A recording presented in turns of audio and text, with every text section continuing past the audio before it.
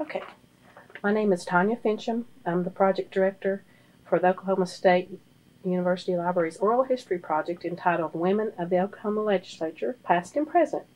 With me today is Laura Boyd, and today is December the 20th, 2006. And Miss Boyd served in the House from 1992 to 1998.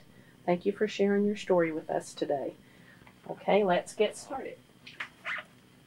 Tell me a little bit about your youth, your hometown, your siblings, your childhood. Tanya, I grew up in North Carolina.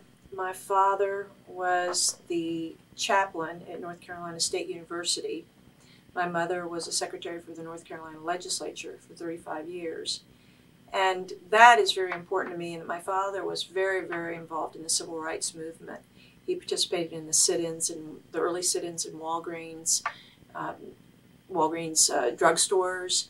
He was the first person to encourage African American students at the University of North Carolina, North Carolina State University, North Carolina State.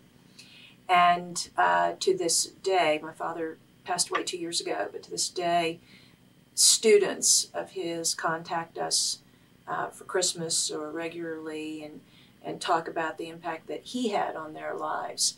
So I share that because I think that has a whole lot to do with who I am, being very, very involved from the time that I was 6 in issues of fairness, equality, in confronting systems, confronting cultures, being accepting, being willing to take risks, and having it ingrained in me that it was my responsibility to make this world a little better place for everybody. And when did you come to Oklahoma? I came to Oklahoma in 1978.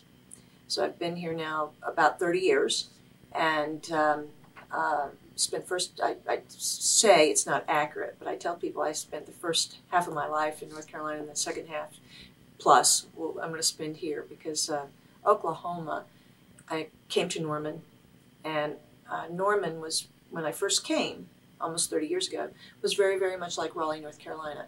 University town, small, very comfortable. I came as a single mom, and so it was like putting the other glove on with all the demands that a single mom has.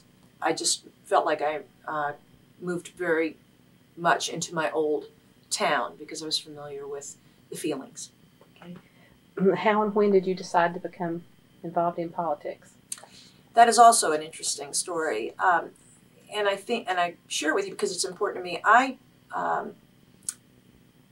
was not interested in politics, and I was afraid of politics. I worked very, very hard to be a good mother, to be a good small business person. I have a PhD in psychology, and I owned and directed my own clinic. I worked very, very hard to be the very best professional possible, and the idea of politics just seemed overwhelming. I didn't know anything about it. What I knew I didn't like. It didn't seem very nice. And I was fearful of it. And I share that because I think a lot of really good, smart people today are still fearful of it. And yet I know, having been elected politician, how very, very important it is to vote each and every time. I received a phone call on a particular day, I guess it must have been a Monday, saying from my predecessor in my House district, saying, would I run for the House of Representatives? And I said, I don't know anything about taxes. I don't know anything about roads and bridges. I don't even vote regularly. And she said to me, you can do this. You're bright. You like people. You learn quickly. You can do this. And so I said, well, let me think it over, talk to my husband, think it over overnight, and we'll make a decision. And she said, you have an hour and a half until filing closes. So my husband and I went back and forth very, very quickly, decided our life was good, life was busy, but I was making good income. I was home every evening. And he said, well, let's just let this pass. And at that point, I said to him, no, this is a door that's been presented. I never looked for it. I think it's something I'm supposed to do. And he said, go for it. So I did. And that's how I got in politics. So your first opponent was a man or a woman? My first opponent was a woman, actually. It was an open seat. I'm a Democrat, and the Republicans put forward a woman who actually had run for the same seat at least one time prior, maybe two, but at least one time prior. So she had actually much more political and campaign experience than I had. Were your constituents rural or mixed or? They are suburban. In Norman, my district is suburban families, educated because of the university, suburban. Who were some of the more important people, both in Oklahoma and nationally, that inspired you to go into politics? Well, Besides looking your father? back, my father and my mother, it seems kind of strange, but with my mother having been a secretary at North Carolina Legislature for 35 years, both of them actually had laid a lot of the groundwork unconsciously that I was aware of. My husband gets a lot of credit for it too. My husband and his family had been very, very involved in Democratic politics. My husband had run for district attorney in Cleveland County prior to my ever meeting him. So he had a little bit of that interest. His brother had been very involved in Democratic politics. He was in David Hall's administration, governor of Oklahoma. He ran John Glenn's campaign in Kentucky and in Florida when he ran for president at one point in time. All of this prior to my marrying into the family. But again, my husband, when he gave me his support, it has been there continually, and he knows about politics. His brother especially was very important to me. I think I think of the times of John F. Kennedy was so important as a young child. My father took us to Washington, D.C. the weekend that Kennedy's burial happened. And remember how cold and rainy it was and how important that was to me in terms of my philosophies more than, again, my desire to be in politics. Any one person stand out as a mentor? As a woman, Barbara Jordan. Barbara Jordan does, African-American congresswoman from Texas, in a wheelchair, very outspoken, took on huge challenges. Another woman whom I admire so very, very much is Hannah Atkins of Oklahoma. Once you were in office, did anyone kind of take you as their protege? Or there were a number of young women that I have mentored over the years. I started a program, I was the first one to start a program at the Capitol of internships. And I had interns for a semester from OU, from UCO, and I believe I had one from Stillwater. And they would come for the semester, and they generally had to give, the school required 15 hours a week. And of those women that I mentored, they're still very, very much a part of my family. One of them is now 35. She's married. I was her matron of honor in her wedding. Another one is single, has always been single, and we are still very, very close. In fact, last year I picked up another young woman at New Leadership at the University of Oklahoma, which takes graduate and undergraduate women, and she's going to meet me after this interview for lunch, and we've been really working on her career. I'm very proud of her. She's another young woman is in Washington, D.C. We got her through her master's degree, and she's part of the family. So I always pick women, and yet they have stayed part of the family. So I consider myself as having 5 or 6 grown-up daughters as well as my 3 natural. That's very neat. Okay, tell me a little bit about your campaign. Who sponsored it? Who were your main supporters? Should we talk about the governor's race mostly, since I'm the only woman in Oklahoma to ever run for governor on the general election ticket? You can do a little bit of both if you want. That's fine. Whichever. I had much support from my Norman constituency when I was in the House. My most difficult race was my first race, and I won that with 54%, and then each year it went up. And so I tried to work very, very hard to stay in contact with my Norman electorate, and we had quite a bit of support. Once you're in the House of Representatives, you get support from the PACs and the general groups that are going to be lobbying, and so it's really not difficult to maintain as an incumbent once you're in. For the governor's race, it was quite different. Here I was, a woman. I did not have much support from the Democratic ranks, which were run by men. I didn't have any opposition, I just didn't have support. And I had so many people in high positions across the state, whether they were in Democratic politics or just strong Democrats with money backing and had been players in campaigns in the past, who said to me in that first year afterwards, if we'd known you were going to do so well, we would have gotten out there more.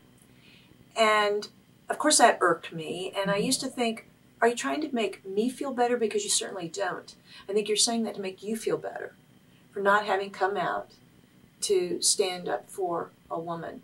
So there was not the support that should have been there from men, from women, from the party. One of the things I think is very important that I have said over and over again since that race is, because we did do very, very well, and we were outspent about 10-1 by an incumbent Republican, is that we taught Frank Keating that you cannot win a campaign if you don't have a message that truly resonates with the people. Frank Keating taught me that you cannot win a campaign if you don't have enough money. Hard lesson. Hard lessons. Hard lesson. Okay, running for office takes much time and effort. What were some of your biggest challenges in running for office? The biggest challenge was money. Money. The biggest challenge for governor was money. We ran a very grassroots, well, we also were running against an incumbent who had name recognition, and because he was a sitting governor, he could command the press at any time. Those were very difficult. I do not recommend that women run against incumbents. I think it's still, in 2006, very, very difficult. However, we ran a grassroots campaign where we put 100,000 miles on my car and were well received in every city, town, and hamlet in Oklahoma. And my family supported my being gone. If I were home, I would leave at 6 a.m. in the morning. I'd be back at dark. Many times we spent the night on the road, and we always stayed in the home of someone in whatever county we were in. People I did not know. I met so many people, but I had a wonderful field team who really believed in me, and they were out there setting up these homes where I could just drive in at any time of the day or night. That also taught me a whole lot about Oklahomans all over the state. That's very neat, too. Okay, and describe your political philosophy. Do you have one? Yes, I do. I believe that our work, particularly as women leaders, is not done until every child has someone who cares about him or her for the duration of their childhood, until they have a roof over their head, adequate food, and health care, until women are paid on the same salary scale for work done that men are, until our seniors can live out their days, again, with a roof over their head, access to food, health care, and someone who cares about them. And it is incumbent upon us to lead in those directions and to make those issues of fairness and health and well-being for all generations our goals, because if we don't do it, no one else will. Okay. When you took your office, what were some of your goals that you had in mind going into the office? My goals from when I first went into the House and when I was running for governor stayed very much the same.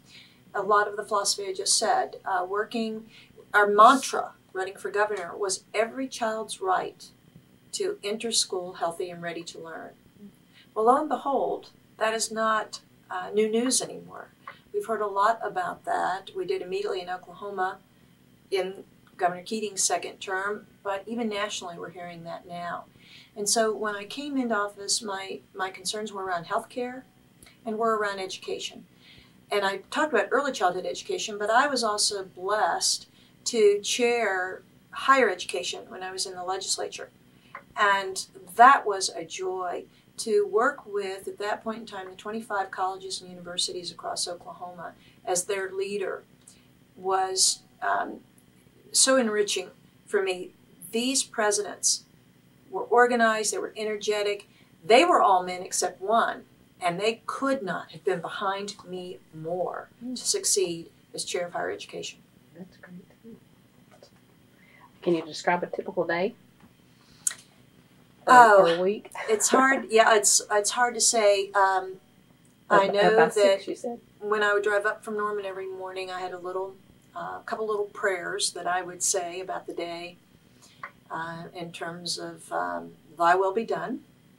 And I also had another little one that was, I ride on the wings of angels and eagles. And that comes really from Native American influence in this state, as well as just my belief that I'm a vessel for better and bigger things than I can imagine. So I have my mindset. The day was very, very busy meeting with people. I had wonderful legislative assistants, and if it were not for those legislative assistants, could not have done nearly the things that I was able to do because they took care of constituents when I couldn't be there. It's a very, very busy and demanding day.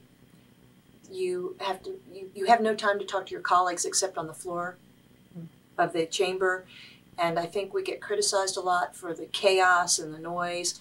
Well, that is well deserved, probably a third of it, but the other 2/3, that's the only time you get to see your colleagues, unless you're one of the ones who hangs around to go out to bars and dinners at night, and I didn't do much of that. I should have probably done more of that because that was part of the culture. But the days are very, very busy, and they're very, very long. Can you think of any obstacles in particular that you faced during your first term? Anything in particular come to mind? The biggest obstacle is being a woman. There is also an obstacle of being a freshman, and they tell you, or used to, that as a freshman you ought to sit down and shut up for a year. And I pass that information on and that advice on in a little nicer way because I didn't do it. So I had the obstacle of being a woman, but I also had the obstacle of being a very energetic, very outspoken freshman. In fact, they give an award at the end of the year, every year, called Mouth of the House. And I am honored to have received that at the end of my first year because it basically reflects someone who would not sit down and be quiet, whether that's good or bad. And for me, in many ways, it was. I mean, there were times I should have been quiet. There are other times where I'm glad I wasn't quiet. But I think at the end of my freshman year, I was kind of perceived, this is the way I put it, as everybody's bratty little 10-year-old sister. I was always there asking questions. Now, I support that I needed to learn, and I wanted to learn. But what I learned to do after my first year was how to do that a little more gracefully. And it did pay off very, very well in terms of just being able to work more successfully as a budding legislator as well as a woman. When I was there were only 6 women.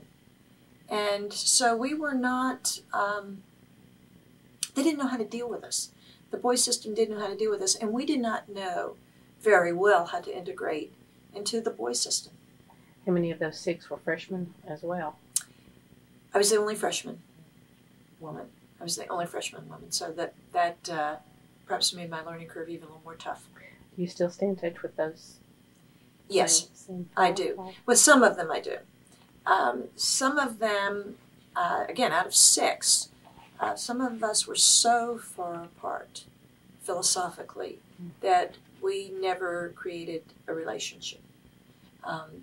3 of the others, yes, I do stay in touch with. That's great. Do you have a particular leadership style? Were you chair of any committees? Yes. I chaired higher education. I chaired a committee called Children and Family Services. Okay. And I'm not sure.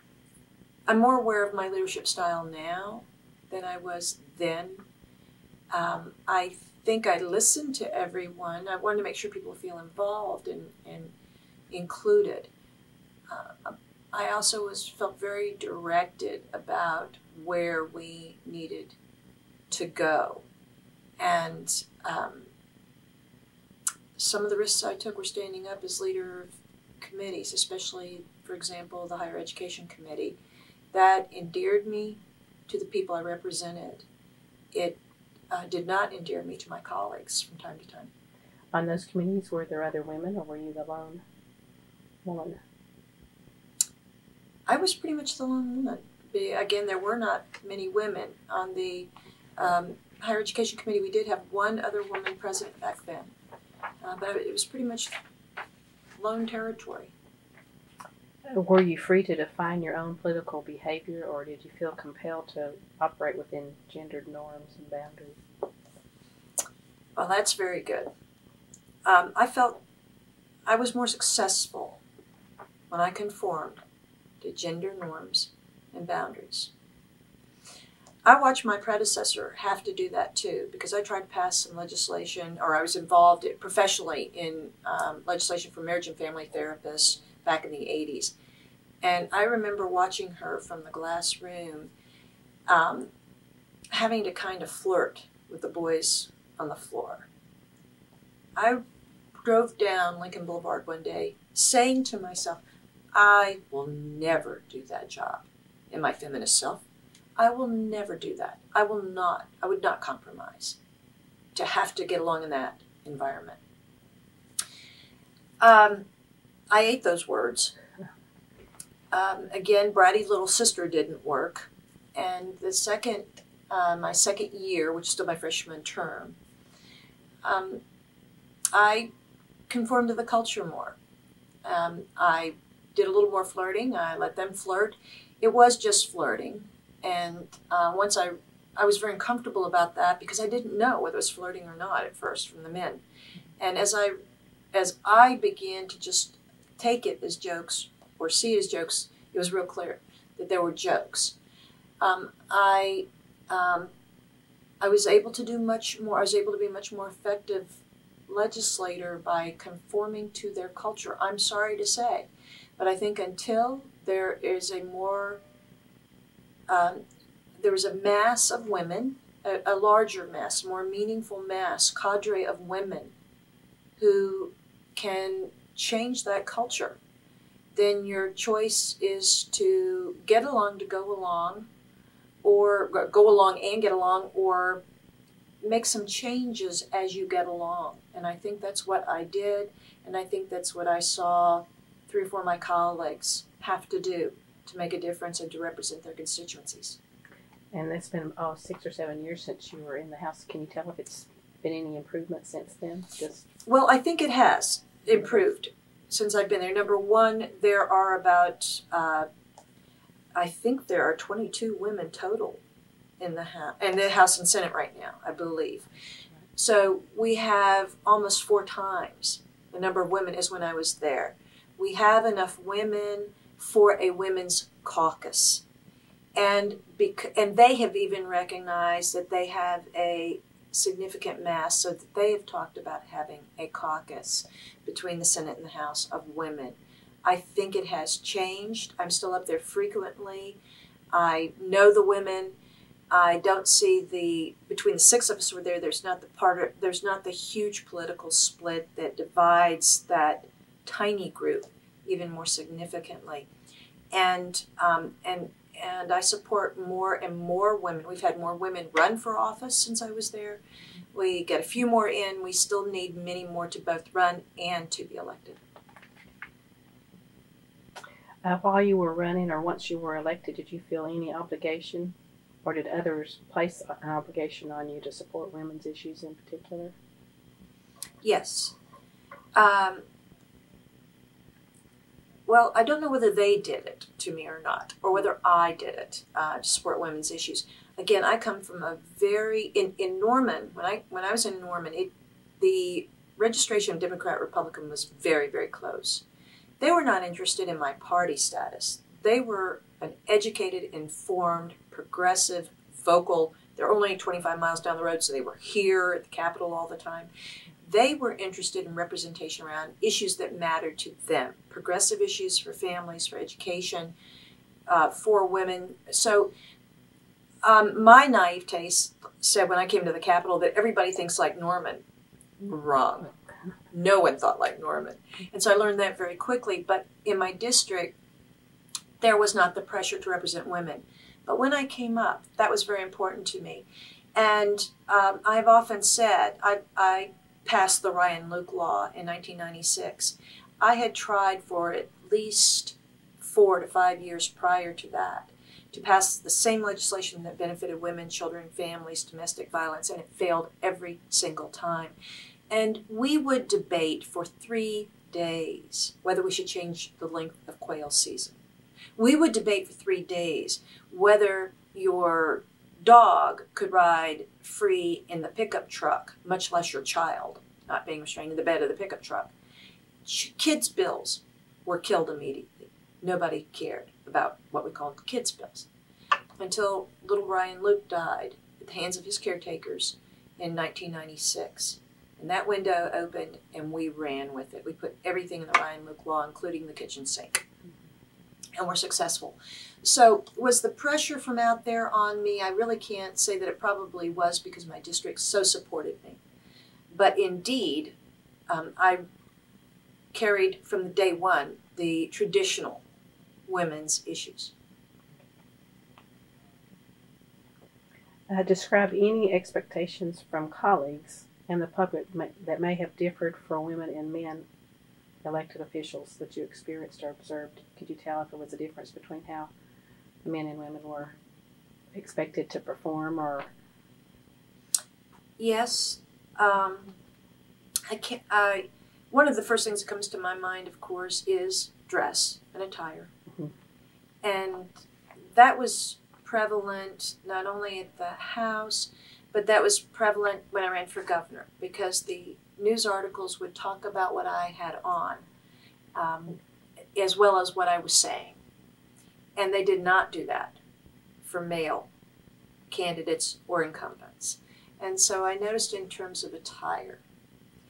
I also noticed some of the things that we've heard that if I were strong, certainly if I were irritated, then I would be described in less flattering terms. I would not be described as strong, committed, intelligent, decisive. I would be described more as shrill, or more terms that dealt more with emotion. Those were clearly biased statements, I believe, and they came from people's lack of familiarity.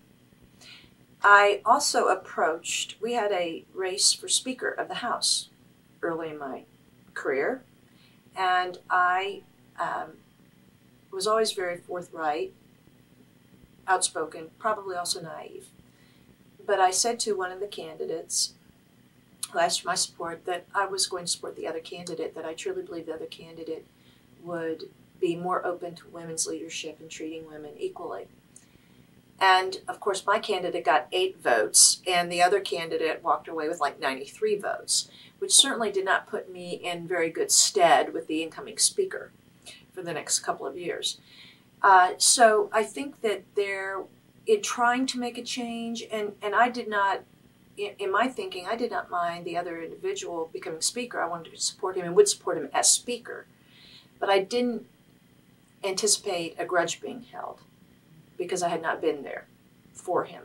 And I do think there's prejudice in the legislature to this day from individuals who think that they are not biased against women, and they truly are. The women see that and they know it. It's very small and very subtle, but it is there. And yet, I do want to say that those individuals, the reason I would not give you any names, is they have no idea that they're being prejudiced or against women. But that still exists. And I think you can see a different break with those males who are 45 and older, and those who are younger, who are less, who don't have that instilled in them to the same degree today. That's interesting age break then.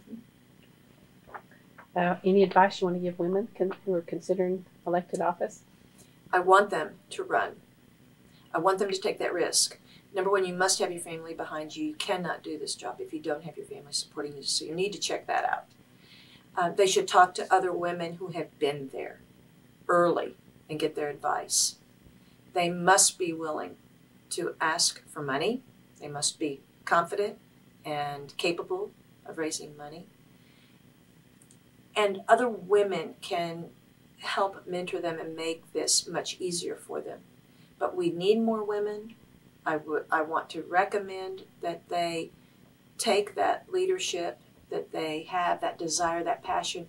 Women run because they have a philosophy, a goal, something they want to accomplish. Men tend to run primarily still for the power, the recognition, and the goals. Women run for the goals, and they need to become more comfortable about dealing with power. But that's one of the things we can help them with. You've mentioned support network several times. Can you describe a little bit more about that? What it was like before you ran for office, and then during, and then has it changed after? I think my support network is even stronger today because the people, I still have so many of those relationships, whether they were elected people or friends from Shakota, from Tahlequah, from El Reno, who were just involved in my campaign, whom I would put on my short list of women friends that I go to when difficult things happen. 4.5 years ago, my husband was diagnosed with stage 4 throat cancer, and those women have been there for me through anything. And so my support network is, in some ways, is broader than it was because we're time-tested now with each other through many things. Mm-hmm. When I was in office, my support network almost didn't exist because there were, again, very few women. And we were so busy that working to do the best we could that it was the support network was really our families. And that was our support network during that time. During campaign, my campaign workers and our families. And so that's something that women need to think about very carefully, is a few close colleagues, because you need them. You need them.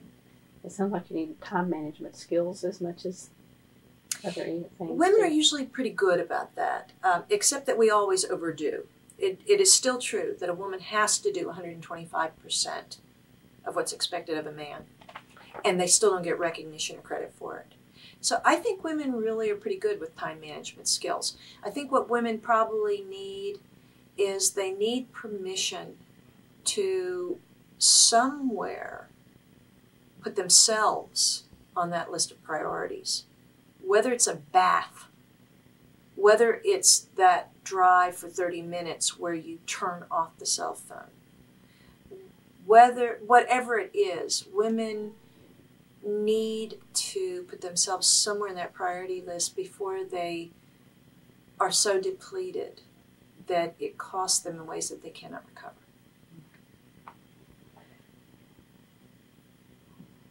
Well, you've alluded to the social life of the legislature a little bit earlier. Can you talk a little bit more about that? I was very lucky, actually. I was only in Norman, but for 4 years I did rent a room in a house with 6 guys. Mm-hmm. And I laughingly say the only way that my husband would have let me live in that part of Oklahoma City was to have 6 roommates. And the only way the proprietor would have rented to this group was if there had been a woman there to keep a lid on things. Mm-hmm. And these guys were great. They became... I was always in at 9 or 10 o'clock at night, and I would hear them come in at all hours of the day or night, and the guys grouped together with guys, you know, and I could have gone. That was not my choosing. When we had friends over to our place, which we did very, very, very regularly, probably many more nights than we didn't have them, we would all be friendly and gather, and that was fine. And then I could just go to my room and read or get ready for the next day around 9 or 10 o'clock at night. That was never a problem. I think one of the stories that I really treasure, when I really knew I was part of the boys, was we did go out one evening to a bar where the guys frequented, and if I did go out with them, we always went to this particular bar, and we were sitting there, a group of 6, and I remember having a Diet Coke, and they were having beer, and suddenly the guys got up. They said they wanted to go trolling. So we were going to this bar, and I thought trolling was a fishing term. My husband and I fish. I thought trolling was a fishing term. So the guys got up to go pick up women to dance. And I'm going, I'm here. I'm here. None of my housemates even asked me to dance. And I thought, I laughed and I thought, you're one of the guys. You're one of the guys. They don't even see you, as somebody that if they want to go out and dance, that they ought to ask to dance. And so I took that as a real compliment.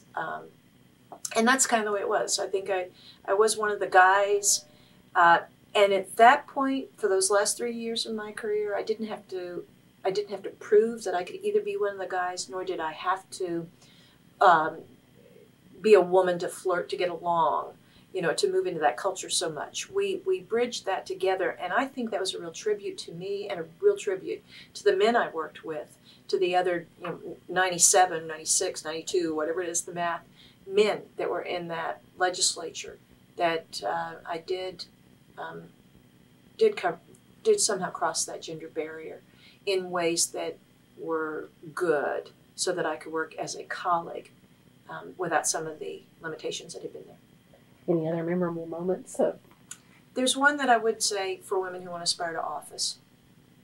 And I drove up my driver. I had a driver who drove me into Tahlequah, Oklahoma about 10 o'clock one night.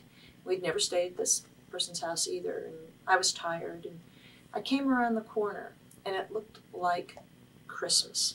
The house had lights on it. It had Boyd signs all over it. And this African-American woman in her 60s came running out the door with a hat on that had Laura Boyd, and she had Boyd all over her, and welcomed me into the house. And we walked up the very modest steps, and she was there with her husband, and she showed me the house, and she had 2 grandchildren who were living with her for the summer from North Carolina.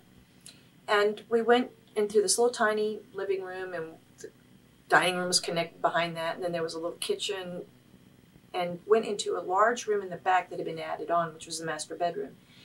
And the grandpa was going to sleep in this great big area and king-size bed with the 2 kids that night. When you first came in the door, if you turned immediately to the right, there was a front room that was a couch that had been pulled out, which was the guest room of honor, where I was going to sleep. And I knew that because it had a little tiny TV in there, and the plastic was still on the pad, the sleeping pad. And there was a connecting bedroom, and then there were 2 bunks in this other room where my driver was going to sleep. To this day, I don't know where the woman of the house slept that night, because I had the room of honor. And I had gotten into my room and was getting ready to get ready for bed, and she knocked on the door and said, "Laura, I have something for you." And she gave me an envelope, and I said, "Thank you very much." And she went away. And I opened that envelope, and there was a check for $1,000. And I lay in that bed, and this was early in my campaign, and I said, with that $1,000, and listened to the rattling on the, the plastic, and I said, "God, you don't ever let me get discouraged in this campaign. Don't ever let me forget this moment, because if someone of these modest means believes in me this much, I have nothing to fear. I don't have a right to ever get frustrated or to ever get discouraged. Just let me remember this moment. Let me listen, feel this crackling, and listen to this noise, and remember this moment." And I've told that story to other candidates and other times, but that also set the standard for me for that 100,000 miles and for that campaign for governor. And I tell that story to women candidates because they need to hear it and they need to know it, that you want to win that election. You want that 50 plus 1% of the vote. But if you don't get that, you still win that election. There are ways to still win. And they need to know that. That's very good. When you think about your time in office, are there any other memorable events, work-related, once you're in office, that are I never walked into that chamber that I didn't feel blessed to be there. It's overwhelming. It's beautiful. You're aware that you are sent there by people to do their work. And there's so many privileges that come to you in elected office, things you get to do that others don't get to do. I was in office when we had the bombing in Oklahoma City. President Clinton came twice. I got to do many things that are very, very important to me today, special. It is a privilege to serve. You can never take it for granted. You should never take it for granted. Some do. You should never take it for granted that you're there to do the people's work, and that you are blessed to have the special, privileges and honors that you get to have. Last question. When history is written about you, what would you like for it to say? I would like it to acknowledge me as someone who made a difference for women in the way she lived her life, as well as in the things she fought for, who believed in women, who believed in children, who made the world a better place, and who truly was a leader. I would like to have led with grace and with intelligence, and just have that be a legacy. I'd like the women I've mentored to know how much I love them, and that they've meant at least as much to me in my life as I think they let me know I mean to them. Thank you very much. I hope your voice here today will be heard many, many years to come. Thank you, Tanya. Even with the Loudmouth Award, yeah. this will be even better than that, I would think. Thank you very much. Thank you for coming.